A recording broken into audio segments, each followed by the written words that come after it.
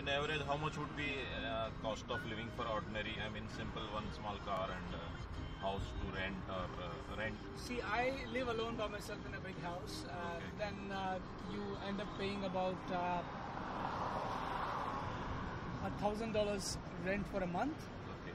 On the top, electricity and gas and water supply charges are a bit different. Okay. And then you pay car insurance, mortgage. Okay. Living in the coast of Australia, you are looking up to about $1,500 to $2,000 a month.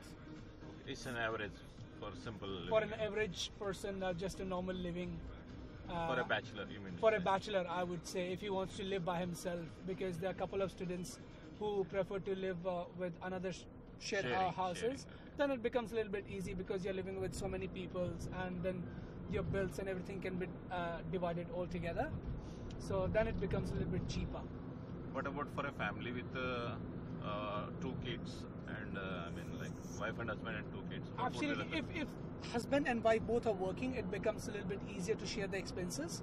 Okay. If one of them is working, then it becomes a bit harder because your expenses are then twice because you're feeding your 2 kids obviously and your wife as well.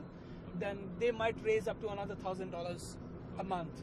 So you're looking about then $3,000 and $3,500 a month for your entire family, for the entire groceries and everything. If your child is going to a childcare, then it's another expense.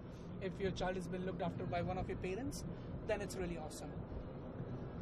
And yeah, that's all about a little bit. Now we are on Adelaide Road, Harbour Town we call it.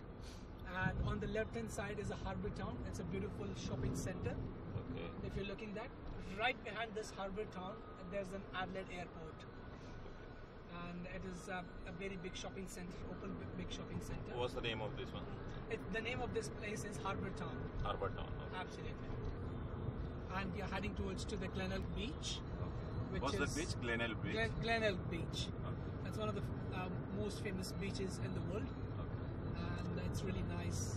Amazing. Look at the guy who's driving Harly Davidson. Oh, great. So yeah, that's how like people love to ride bikes in Australia because weather is really good. Roads are absolutely pretty.